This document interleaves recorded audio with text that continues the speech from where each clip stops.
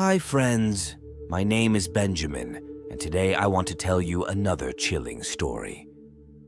Sydney Irene Loofe was born on August 21, 1993, in Broken Bow, Nebraska. Raised in Arcadia by her parents George W. and Susie Loofe, Sydney and her family relocated to Neligh around 2000. She was recognized for her adeptness in fishing.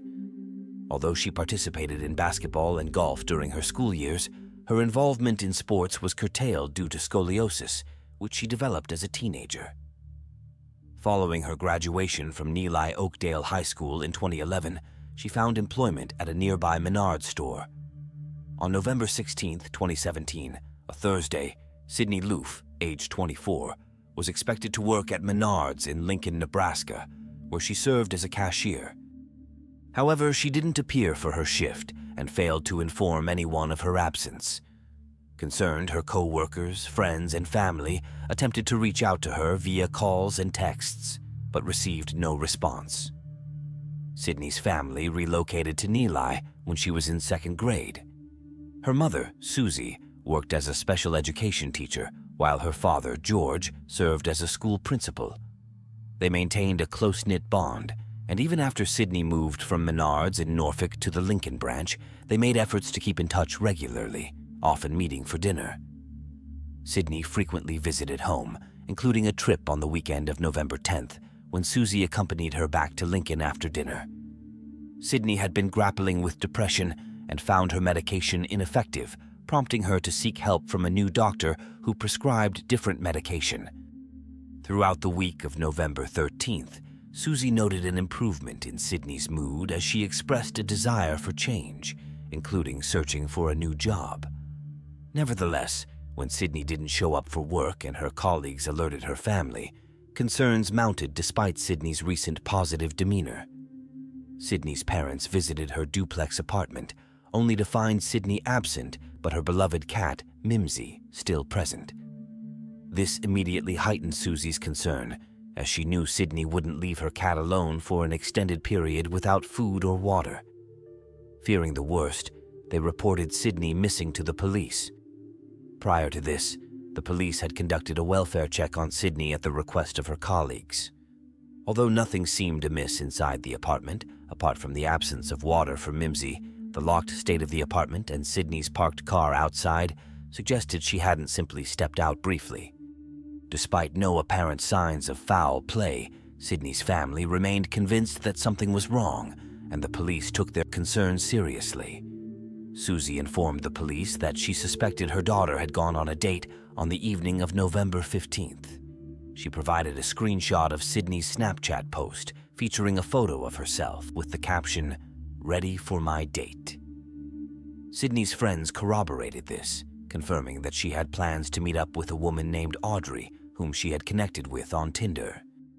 Upon scrutinizing Sydney's phone records and surveillance footage from her workplace, the authorities identified a person they urgently needed to speak with. Sydney's phone had last pinged a cell tower in the Wilbur area, close to an apartment occupied by a woman named Bailey Boswell. Investigators believed that 26-year-old Bailey was the individual Sydney had met on the night of November 15th, using the name Audrey online. When contacted by the police, Bailey claimed that she and Sydney had been on 2 dates, with the second occurring on the night of November 15th, the evening before Sydney was reported missing. Bailey stated that she hadn't heard from Sydney since then and didn't know her whereabouts. The police intended to pursue further discussions with Bailey, but before they could do so, she fled with her 52-year-old boyfriend, Aubrey Trail. While evading authorities, Bailey and her boyfriend Aubrey Trail took to Facebook to post videos asserting their innocence regarding Sydney's disappearance and expressing hope for her safe return. Bailey claimed to have been on 2 dates with Sydney, stating that she had dropped her off at a friend's house and hadn't heard from her since.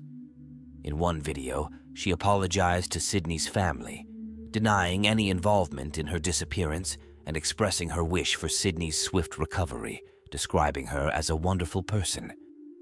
After several days of pursuit, the police eventually located Bailey and Aubrey Trail in a hotel in Branson, Missouri. Despite their attempts to evade capture, law enforcement successfully apprehended them. Tragically, weeks after Sydney was reported missing, extensive analysis of Bailey's phone and location records led the police to discover Sydney's remains. Shockingly, her body had been dismembered, with her remains divided into 14 parts and placed in black plastic garbage bags scattered in ditches across Clay County. Notably, some of Sydney's organs, including her heart, were missing. Bailey and Aubrey faced charges of first-degree murder, improper disposal of human remains, and conspiracy to commit murder. While Bailey pleaded not guilty to all 3 charges, Aubrey pleaded not guilty to murder and conspiracy, but admitted guilt to improper disposal of human remains. Despite being ordered to undergo separate trials, the prosecution presented essentially identical cases against both Bailey and Aubrey. The trials were held in Lexington, as the defense argued that the extensive publicity surrounding the case would prevent a fair trial in Wilbur. The prosecution asserted that Sydney was murdered through strangulation in a premeditated attack meticulously planned by both Aubrey and Bailey to fulfill a depraved sexual fantasy. They contended that Aubrey and Bailey were leaders of a group seeking to recruit young women for sexual activities, with Bailey utilizing Tinder to find potential victims. Evidence presented to the jury indicated that Bailey initiated contact with Sydney via Tinder, leading to a date where they drove around, conversed, and consumed alcohol and prohibited substance. Bailey then arranged to meet Sydney again on the night of November 15th, a request which Sydney accepted. Bailey brought Sydney to their basement apartment in Wilbur, shared with Aubrey. According to the prosecution, upon Sydney's arrival, Bailey and Aubrey immediately attacked her, strangling her with an extension cord on the living room floor. They alleged that Sydney was killed within 24 minutes of entering the apartment. Following the murder, Bailey and Aubrey meticulously cleaned the apartment, a part of their premeditated plan, argued the prosecution. They then proceeded to dismember Sydney and dispose of her remains in Clay County the following day, November 16th. Surveillance footage presented to the jury depicted Bailey and Aubrey purchasing tools for dismemberment and cleaning supplies on November 15th, mere hours before Sydney's murder. Testimony from their landlord, Jennifer Cole, revealed that on November 16th, upon entering the house, she detected the strong odor of bleach and Clorox, indicating extensive cleaning had taken place. Sydney's death was determined to be a homicide caused by strangulation, as revealed by the autopsy conducted on the 13 recovered body parts. The examination indicated abrasions on Sydney's wrists, a head injury, torn earlobes, as well as abrasions and bruises on her back. Defensive wounds suggested Sydney had fought for her life. Dr. Michelle Loofe, a forensic pathologist, testified in court that Sydney's cause of death was homicide by strangulation. Toxicology reports revealed the presence of antidepressant medication in Sydney's system. Additionally, it was noted during the proceedings that apart from the missing organs, the part of Sydney's body not recovered was her upper left arm, specifically the area above the elbow and below the shoulder. During Aubrey's trial, he erupted in an outburst, vehemently proclaiming Bailey's innocence in Sydney's death. "Bailey is innocent. Curse you all." He then proceeded to inflict self-harm by slashing his throat 3 times with a razor blade. Following this incident, Aubrey did not attend the trial for a couple of weeks. When he finally reappeared in the courtroom during the defense stage, only to testify, he was wheeled in and remarked to the judge with a smirk, "I'm going to be good." It's uncommon for an accused individual to testify at their own trial due to the risks involved, such as revealing too much information, struggling to answer questions effectively, or displaying hostility towards questioning attorneys, which could impact the jury's perception unfavorably. However, in Aubrey's case, his decision to testify wasn't as unusual due to his extensive prior interactions with the police after his arrest. During initial police interviews following his arrest, Aubrey provided a bizarre narrative involving a purported sex cult he and Bailey were supposedly part of. He spoke of involvement in witchcraft, claimed to be a vampire capable of flight, and portrayed himself as the leader of a sexual cult with witches among its members. According to Aubrey's initial account, the witches would supposedly gain power through torturing and killing other women. Regarding Sydney's death, Aubrey claimed to have paid her $5,000 to participate in a sexual fantasy with 2 other women. He asserted that Sydney's death occurred accidentally during the consensual sexual activity and admitted to disposing of her body. Aubrey further stated to the police that he dismembered Sydney's body as part of a ritual aligned with his religious beliefs. He claimed to have drained her blood to release her soul to the gods in a sacred location and arranged her body parts to expedite her reincarnation process. During Aubrey's testimony, he informed the jury that he and Bailey initially encountered Sydney in March 2017 and paid her to participate in their illicit activities due to her financial needs. He claimed they lost contact afterward, but in November 2017, Bailey sought to reignite their relationship and reached out to Sydney again. Aubrey asserted that Sydney, in need of money, agreed to meet him on November 15th, which is why he was at Menards that day. Aubrey claimed to have offered Sydney $5,000 to join their antique theft operation. Later that evening, the 3 of them engaged in sexual activities, during which Sydney was accidentally asphyxiated with an extension cord they were using in a sexual game. Aubrey stated, "I don't know if Sydney had a seizure or what, but that's when she stopped breathing."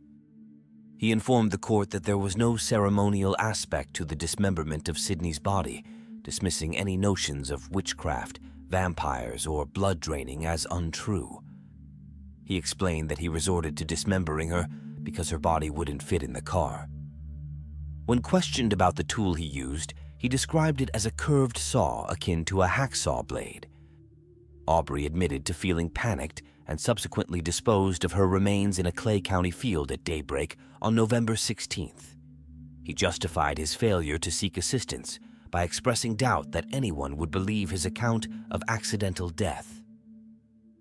Aubrey acknowledged disposing of Sydney's body, but maintained that her demise occurred accidentally during sexual activity involving an extension cord. During Bailey's trial, she vehemently denied any involvement in the events. Instead, her legal team argued that she herself was a victim of Aubrey's actions.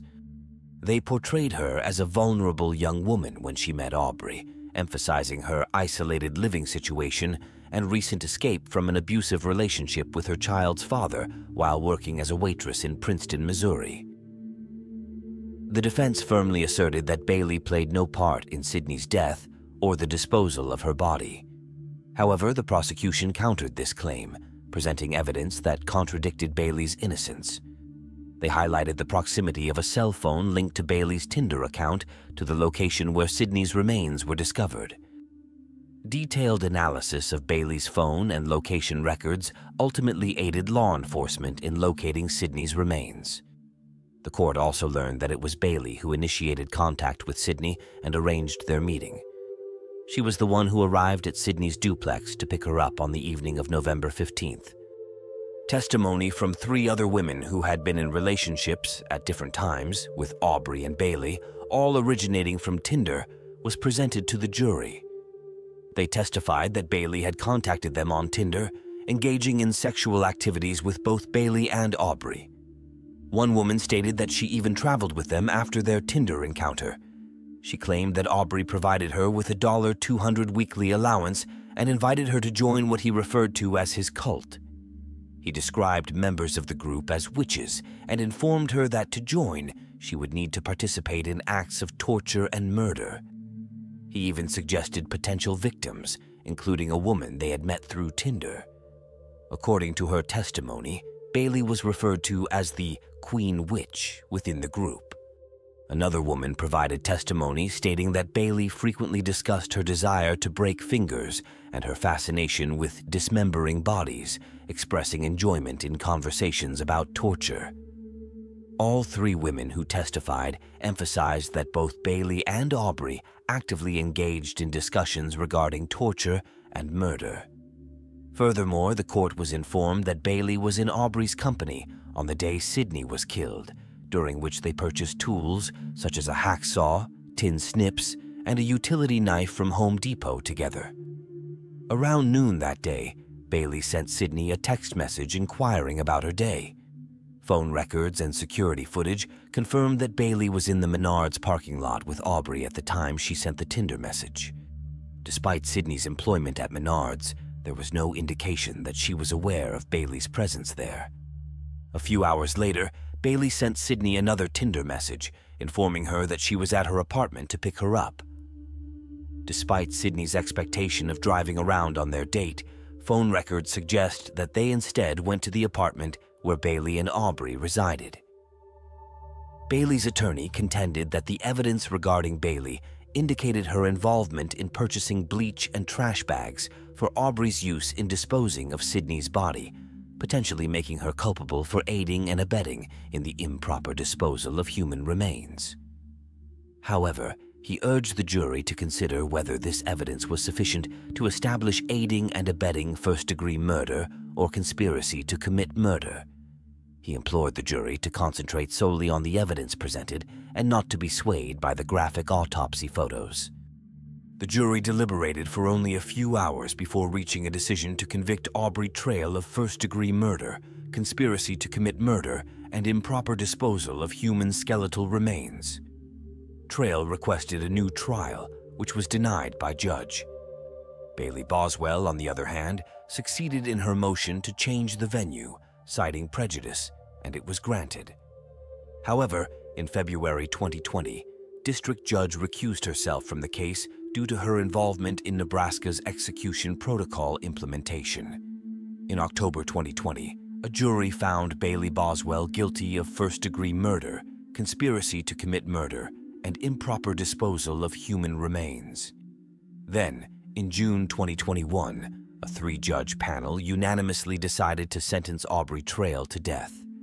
Trail attempted to represent himself in the appeal process, but his request was rejected. Meanwhile, Boswell received a life sentence after one of the three judges stated that her actions did not meet the threshold of exceptional depravity required for imposing the death penalty. What do you think of today's story? Write your opinion about this case in the comments. I thank you for your attention and recommend subscribing to the channel, as well as clicking on the bell to not miss new videos that are released daily. Take care of yourself and your loved ones. See you soon.